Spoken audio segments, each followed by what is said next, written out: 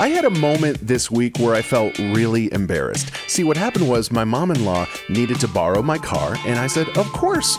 And then I started thinking about, oh wait, my car has a lot of different quirks. Okay, if lights come on in the dash, don't worry about them, just ignore that engine light. I know what it is, I'll get it fixed soon. Or the light comes on for the tire, and I'm like, okay, just ignore all the things that seem to be going wrong. And so I'm explaining all of these different quirks about my car. That rattle sound you're hearing, yeah, I'll get to that later.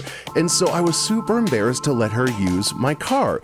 But then I started thinking about why my car is that way, and it's priorities. See, I prioritize my wife's car first. Everything's got to work great. I don't want her worrying about anything.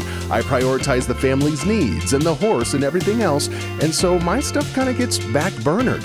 And once I realized that my priorities were right, and that's okay, and my car's last, I stopped feeling embarrassed because I know that, hey, if my family comes first and I'm driving the kind of junky car, that's okay.